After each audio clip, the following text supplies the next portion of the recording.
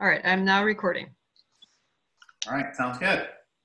So welcome to the June 3rd, 2020 meeting of the Design Review and Tree Board.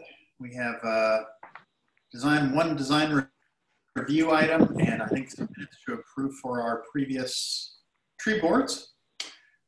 Just a quick notice, meeting is being conducted utilizing teleconferencing and electronic means consistent with the State of California Executive Order in 2920, dated March 17, 2020, regarding the COVID-19 pandemic. Live stream of the meeting will be uploaded to the city website as soon as possible after this meeting. Members of the public wishing to speak to the DRB on any item listed on the agenda may do so during the discussion time. We'll be doing those during Zoom. And if you appropriate language, offensive or threatening sort of stuff, you will be removed from the meeting. And if you emailed public comments, these comments will be summarized for the record. And that's about it. So moving on to our regular agenda. Zoom in on this thing so I can see where we are.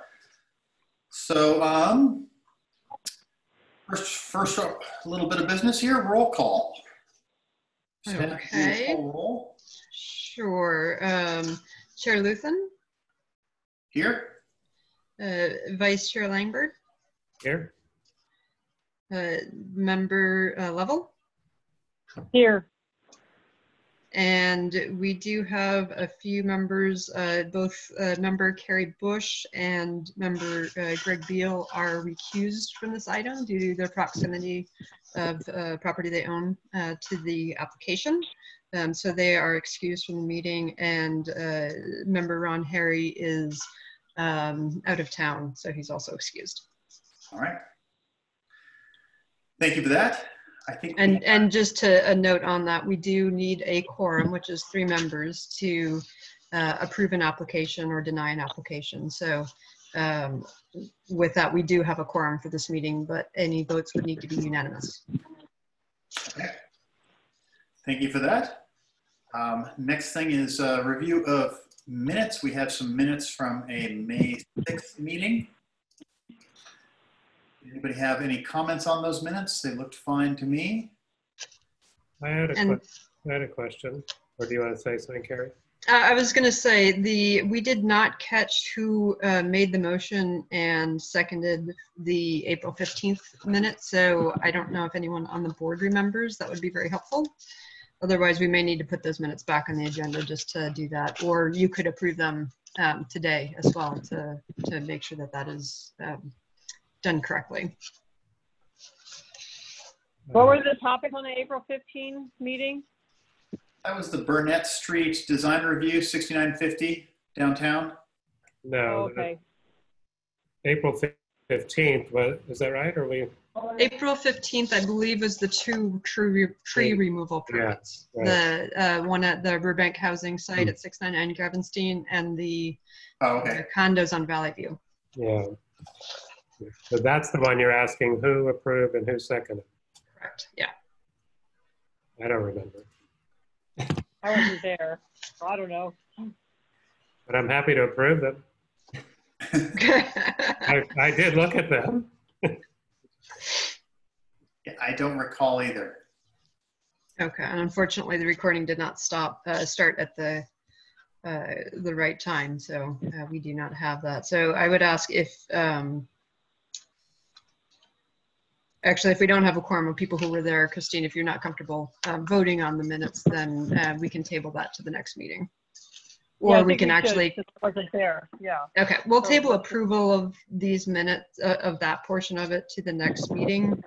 And Rebecca, if you can ask the other members if they know, if they recall, if they motioned or seconded, that'd be great.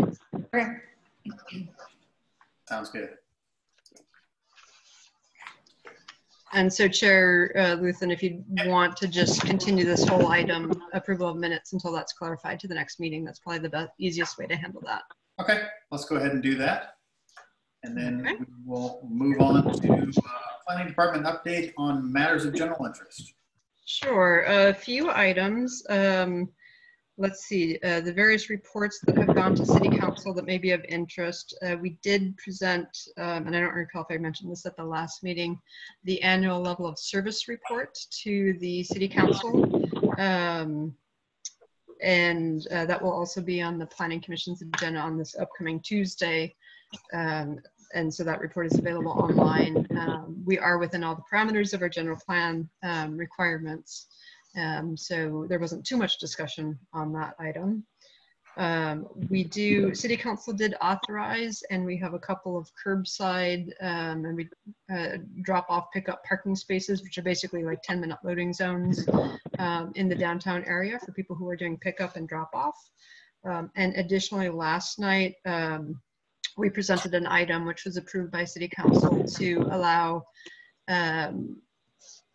businesses, and this is obviously focused on restaurants, to be able to set up outdoor dining in their private parking lots up to 25%. Does not require any sort of review. So any restaurants who have a private parking lot can use can cordon off 25% or 2 spaces automatically to expand outdoor seating. If they want to go up to 50% or 4 spaces, we do require some staff level review just to make sure that there's a balance, especially on like the South Point Shopping Center, which has 3 or 4 restaurants, and making sure that it's all balanced out. And then additionally, we do have authorization to do some expedited permitting for use of sidewalks and potentially public parking spaces.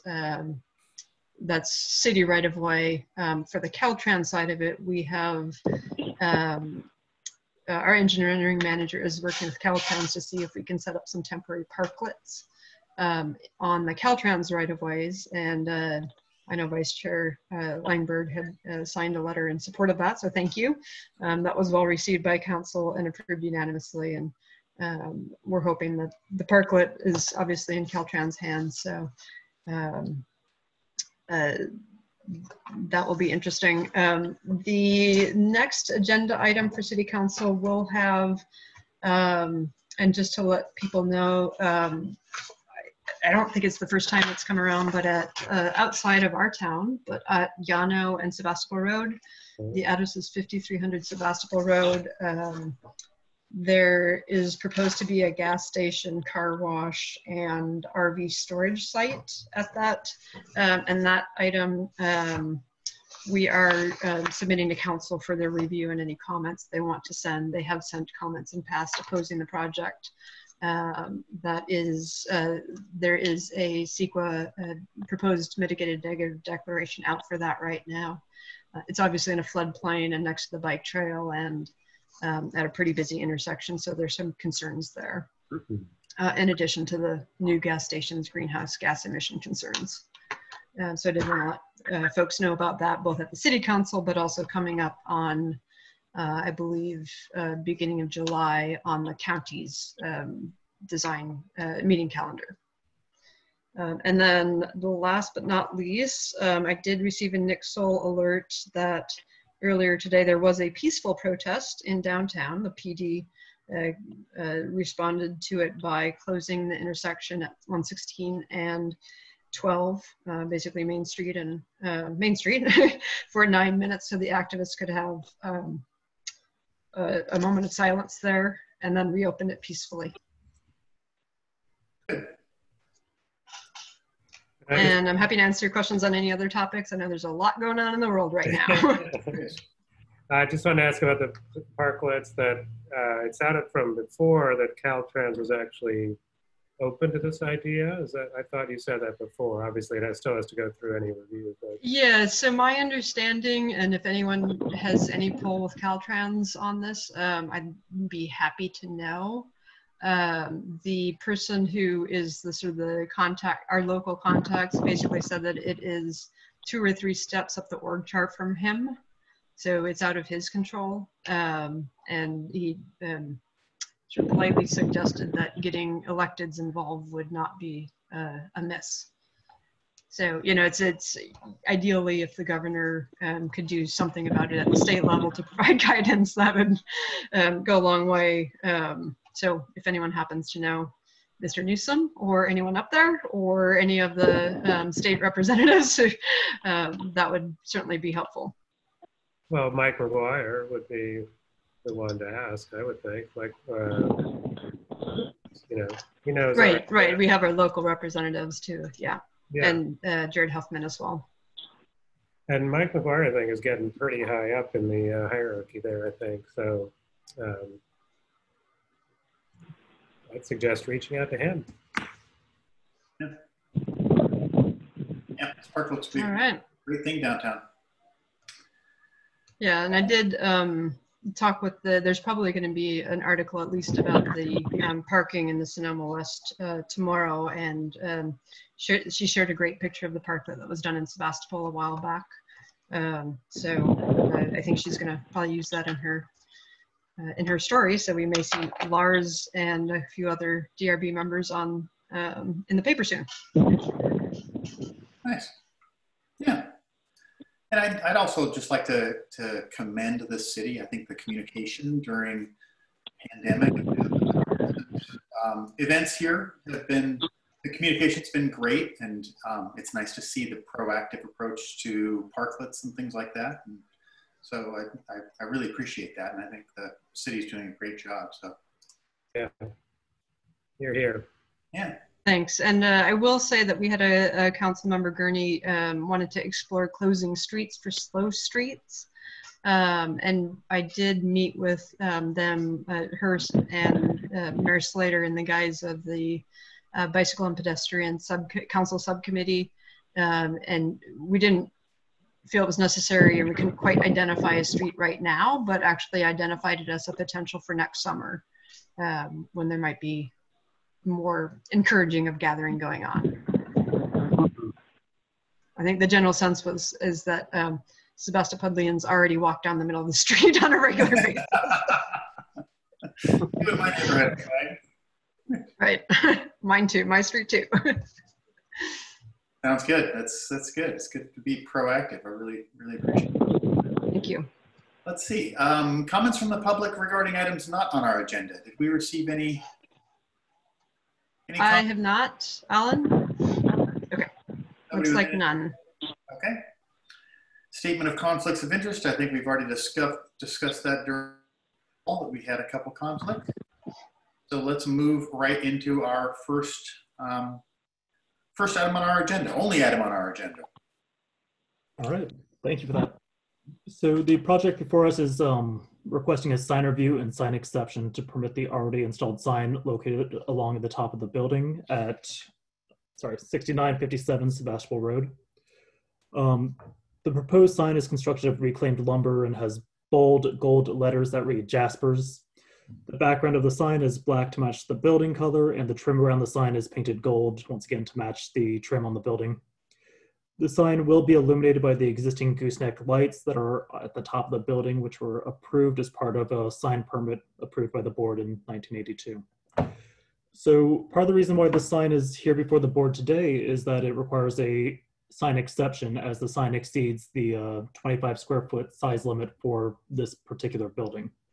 And in doing so, as the sign is also over 25 square feet, it's also required to be heard or reviewed by the design review board. So it's kind of two parts. It's the size of the sign being over the sign limit for the size of this building, and also for an exception as it's exceeding the sign allowance for the building.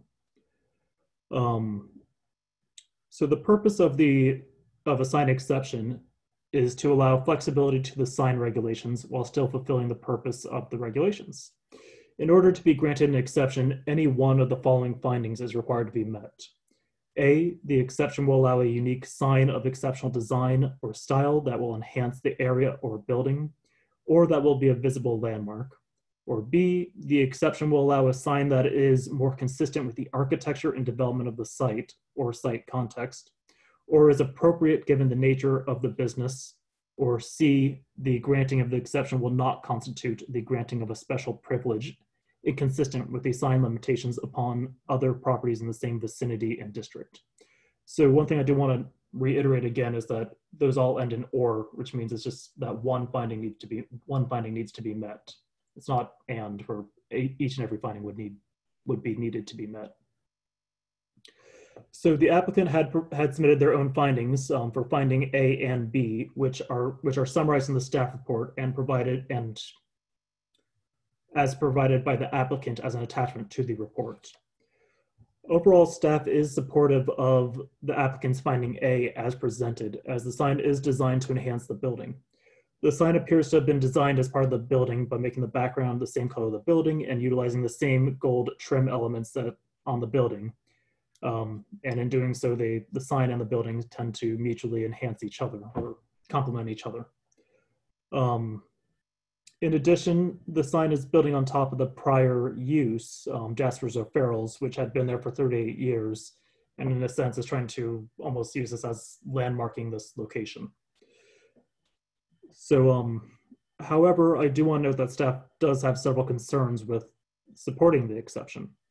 One, the applicant requested the exception to approve an already built and installed sign, which, during the process, it could have been reduced to 1.6, could have been reduced to be compliant.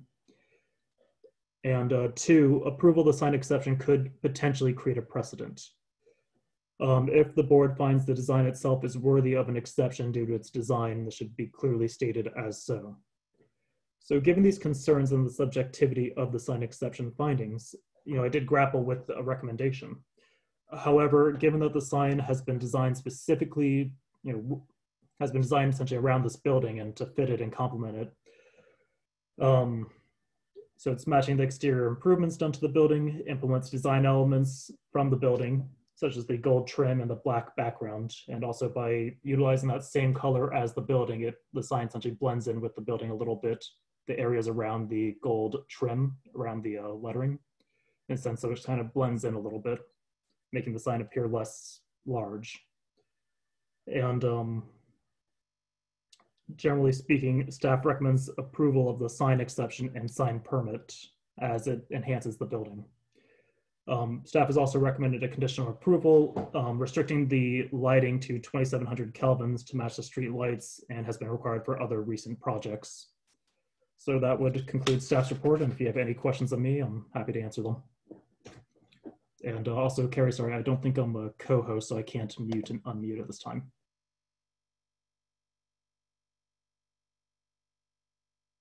Nope. All right, so Okay, I've just made you a co-host, and thank you all. We were getting some background noise, so we muted everyone during the presentation, but please feel free to unmute yourself now. Sounds good. Thank you very much, Carrie. Any questions for staff? and I'm going to unmute Christine. Oh, there we go. I have a question. Yes. Go ahead, Lars. Did the applicant put up the sign and then ask for a sign permit or an exception, or did somebody flag him, so to speak, and say, that sign's too big, and turn him in? Just curious. So I believe the applicant submitted back in September, and the application was deemed incomplete in early October and then resubmitted in late November. And I believe the sign was installed sometime between November and December. So the application was already in, and then during that time it was installed, and I think the applicant I can.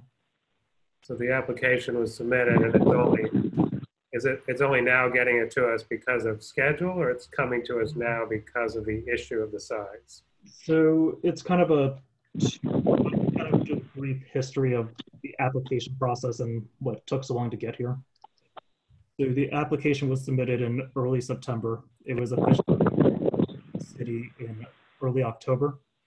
It was resubmitted on November 25th and subsequently deemed on December 4th.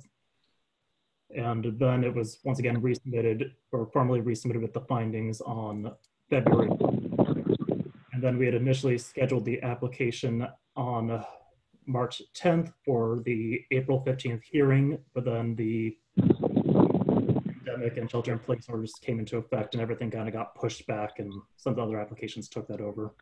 Okay. And then we tried to schedule it for May 2nd. Issues came up, and we're here today. Thank you. All right. Christine, any questions of staff? No, I don't have any. Thanks. All right, thank you very much. I see that our applicant is here. Would you like to say a few words? Yeah, appreciate it. I'm Damien Clopton, also known as the applicant. Yeah, we are a local. I live in Sebastopol, and so does my fiance and business partner. So we did want to continue to name it Jaspers when we had the opportunity, or back to Jaspers for all the reasons that Alan mentioned. But really just the hecticness of that sign process was we had a friend and a local person here design the sign, and they were the ones that had their name on the original sign application that went in. That sign is now actually in our back patio because it just didn't, it wasn't what we wanted to put on the front of the building for a couple of reasons. And because of that, with an opening date of, I believe, the 27th of November, we had to kind of panic and put together another sign, which was kind of expensive and beautiful, and same thing, a local father-son team that put it together for us. But that was the reason for the reapplication of the sign and why it went up so quick for opening up the business. So it wasn't, it certainly wasn't my intention to have to resubmit for a sign application or have to pay for 2 signs, but that's the story on my side of why the sign going up was so rocky initially. And then, yeah, you know, things have changed a lot since then. So, you know, we're all hoping that this goes well. It was obviously, on a personal level, it's a significant cost and investment, and we had all the best intentions of making an improvement on the building and hoping that it will look as a landmark, and not having, we do have a logo and it's nowhere on the building because we didn't want to, we wanted to make it look classy and appropriate and not put our designs all over it. You can see that stuff when you come inside. But with all that being said, our big problem right now in the future is renegotiating our lease to figure out what we can do and try and, you know, we're not on the short list of businesses opening anytime soon. So in all honesty, we hope that this hearing goes our way and you guys will grant an exemption, and we would certainly appreciate that. And we hope to continue to be a part of the community. But it's, you know, it's going to be a hard road ahead regardless of the outcome of this. So I appreciate the hearing and finally getting to do the time, and I hope we can stay a part of the town. Great, thank you very much. I hope you can too. It's some strange times. Yeah, indeed. Any questions for our applicant? Christine, any questions? No, no questions. Lars, any questions? No questions, no. No, I don't have any questions either. I think that's a fairly straightforward issue. Yeah. So thank you again for saying a few words. It's great to have a better understanding of kind of how we got here and what's going on. So we appreciate that. So bring it back to the board for discussion. Christine, do you have any comments? I would like to say that I think the sign can be approved based on item number 1 from Alan's list. And I think it has a historic precedent. That building's always been Jaspers. And, you know, I feel that, you know, anything we can do to get the applicant moving forward, given the circumstances, is what we should and must do. So I would just like to approve it as is with the increased size. And I think item number 1 on Alan's list justifies doing that. So. I agree. Sounds good. Lars, any comments? No. I think it looks really good, and it would look as good if it was slightly smaller. But I understand all the circumstances, and that's fine. So I'm good with it. I just found out where Jasper O'Farrell first settled in this area, right behind where Osmosis Spa is in Freestone. I just learned that like 2 weeks ago. So the history of that name is certainly great, and the bar is as well. So yeah, I think I approve it, and I wish we could open the doors tomorrow. And Chair Luthen, I just want to make sure, did we do, and I may have just missed it if I apologize, did we do public comment yet? I know there's no public here, but I just want to make sure we at least do that statement and recognize that before any votes. I'm sorry. Thank you very much. We got ahead of ourselves here. Any public comment? I don't think anybody's on, but did we receive any public comments in writing?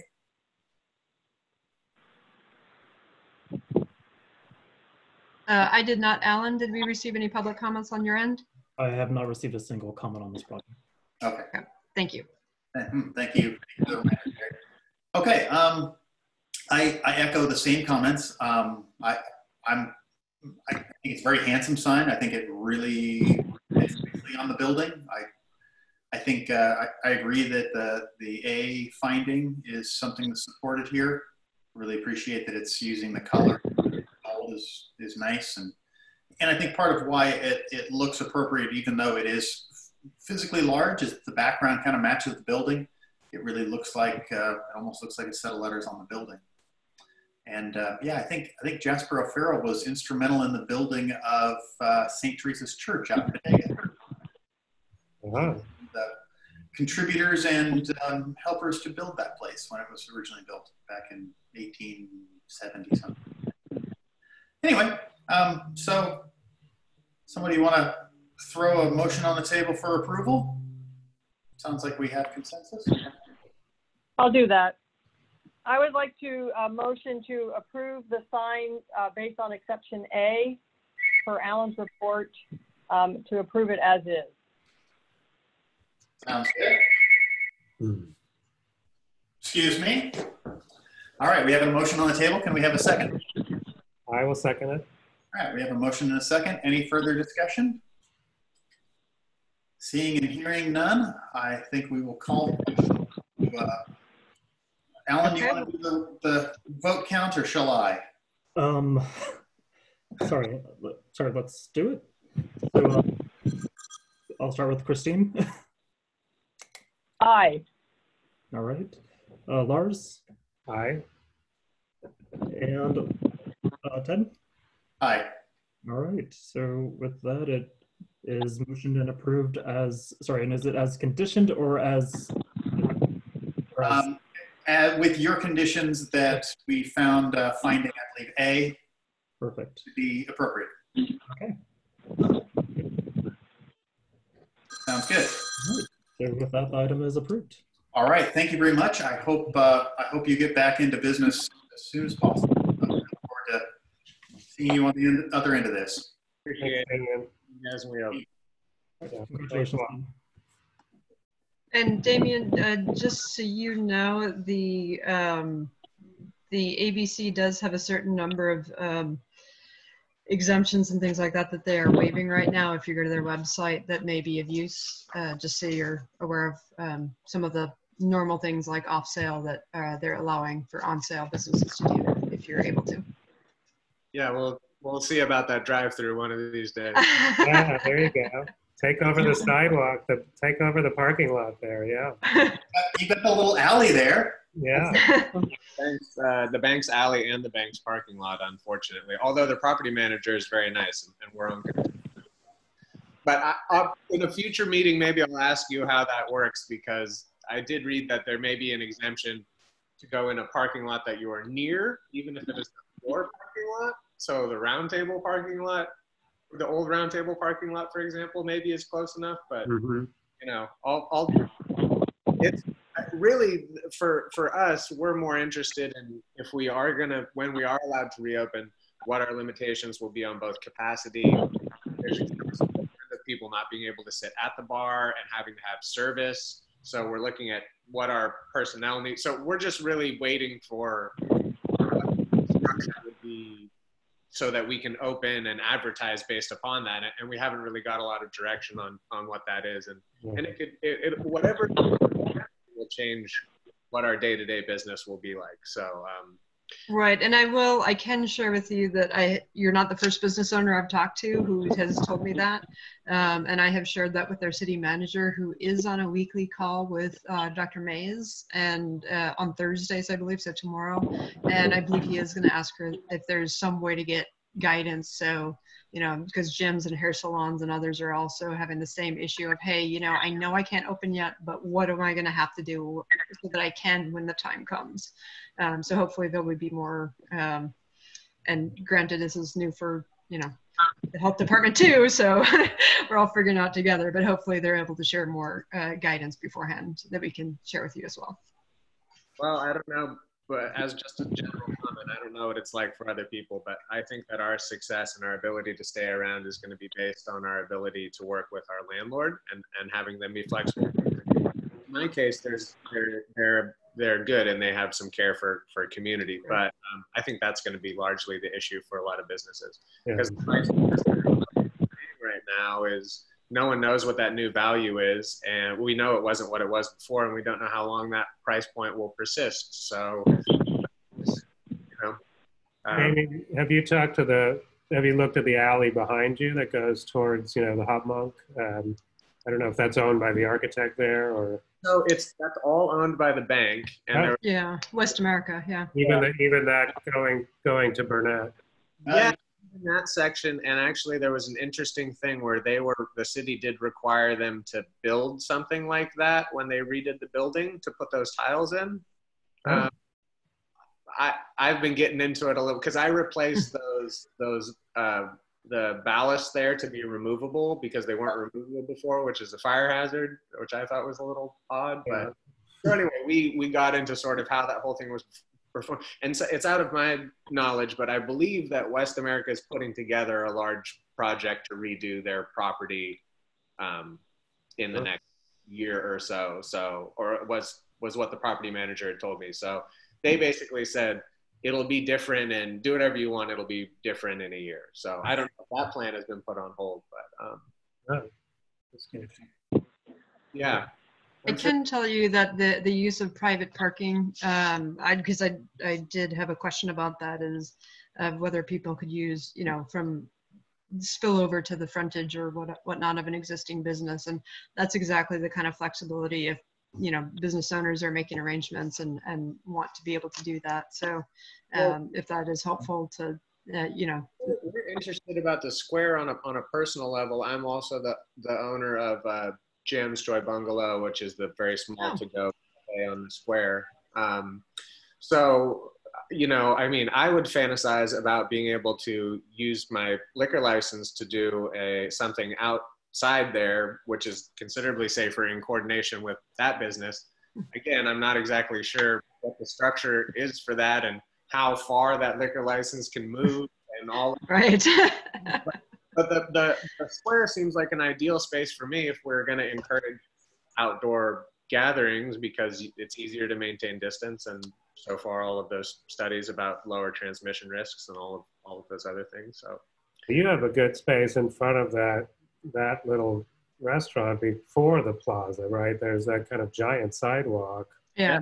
That'd be a great place to have outdoor seating. Yeah, I have a few tables out there just in front of our area, and we're able to maintain those staying clean throughout the day. But I think more than anything, that would be the issue, is just making sure they were stored safely at night. But anywho, I'm super into working with you guys to figure out something to do during this summer. I don't know if the summer series in the park got canceled. I assume it did in Ives Park, the concert series. Yeah, I believe Jim, the Peacetown concert series, I believe there was some news about that, since obviously the larger gatherings aren't appropriate right now. Yeah. So anyway, I'd be interested in helping in some ways in the square, but we're trying to walk that same line where we'd like to do something and create space for people to do things, and also not wanting to, encourage transmission of people gathering inappropriately. So I'm just not exactly sure where the line is for all of that. So it's a fluid line. Yeah. I'd like to help without hurting. Thanks, and we may get in touch with you offline, but I appreciate the discussion. Didn't mean to sidetrack the meeting though. No, That's good. I'm good to hear about. enjoy it. All right, thanks, Damien. I'm logging off now. Okay. Okay. Thank you.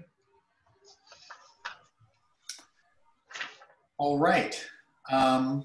Let's see, we punted our minutes. That brings our design review portion of our meeting to an end. We do have some minutes for a tree board meeting, right? That is correct. Okay. So we'll go ahead and adjourn the design review board and open the tree board meeting. And our only purpose here is our tree board minutes from May 20th. And this is again, Christine, if you are not comfortable approving these, then we should bump these to the next meeting since you were not at that meeting. There's only two. Yes, and since I was not at that meeting, I think we should bump them. Okay, so we'll continue those to the That date sounds- certain of the next meeting. June 17th, thank you. That sounds like a plan. All right, then that brings our list of things to do today to a close, correct? I believe so. It sure does. And actually, if I can, after we close the meeting, I have a quick just sort of query for you that isn't related to any of your business here, but it's just about agenda management.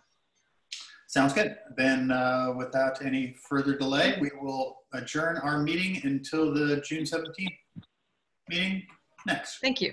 Thanks, everybody. Thanks. All right. Thank you.